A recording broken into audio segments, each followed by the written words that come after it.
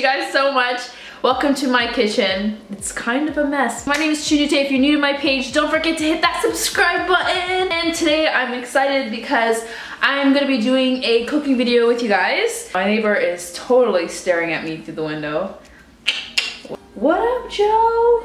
Look, this guy's being super creepy.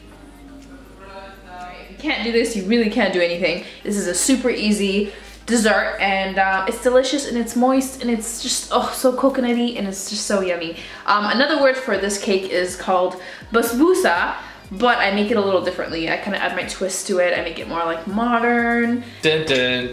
Dun, dun, dun, dun. This is where all the food babies are made.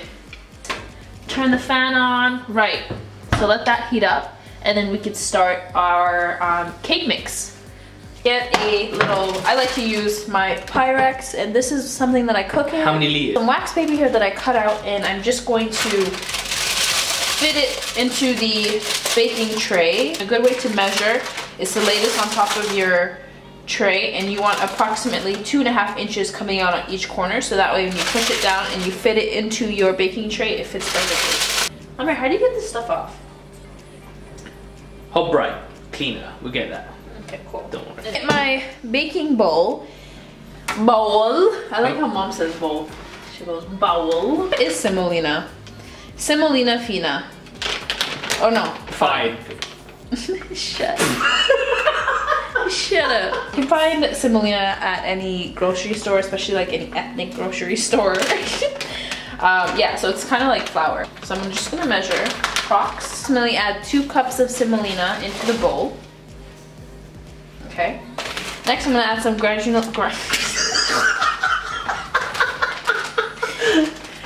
Next, I'm gonna add some granulated sugar, and this is gonna be 1/4 cup. You should add 1/2 cup, but I don't like mine too sweet. What's it going to? Okay, you know. Okay, I'm gonna add 1/2 cup. What is it going? 2 teaspoons of baking powder.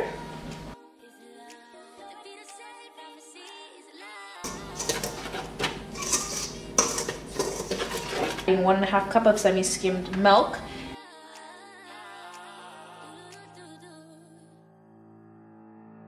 I'm going to be taking a 1/2 cup, so this whole stick of butter is 250. I'm going to be cutting this in half because you're going to need approximately 1/2 cup of butter. I'm going to take a 1/2 cup of unsalted butter. Now, because we were all out of unsalted butter, this is actually just like Amr just picked this up from the market, so it's still refrigerated. I'm just going to pop this in the oven for like 30 seconds. So I have the butter, the cup is really hot, but I'm just gonna cut it up into cubes or smaller pieces just to kind of break it up a little to melt the inside. This is a quick and easy way for you to get cold butter into room temperature. It's slightly liquefied, kind of like what room temperature butter would look like. So I'm just gonna add this in as well. I'm just gonna take my handheld blender and blend everything together.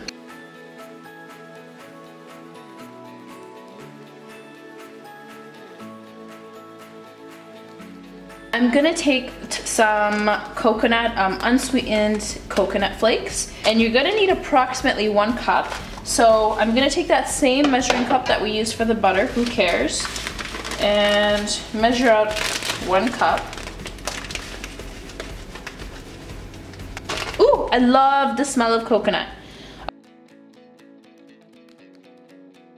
You want to fold the coconut into the batter like this. Alright, so we're gonna take our baking tray and just flatten out the corners. Make sure it's ready for the batter.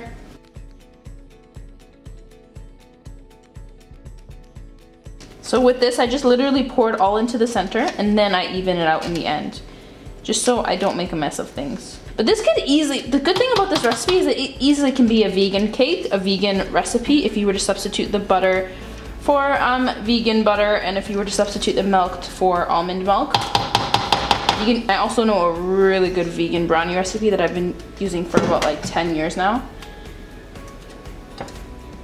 And it's delicious. Alright, so now that we've piled everything in the center, we're just gonna spread it out evenly. Lick. There's no egg in here. so you can eat this part. Mmm, so good. What I'm gonna do is make 4 rows down.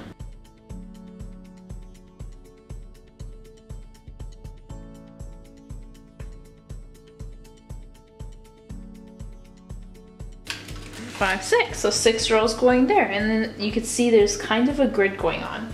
This is gonna work as guidance. So now I'm gonna take some raw almonds, and I'm just gonna place them right in the center of each square.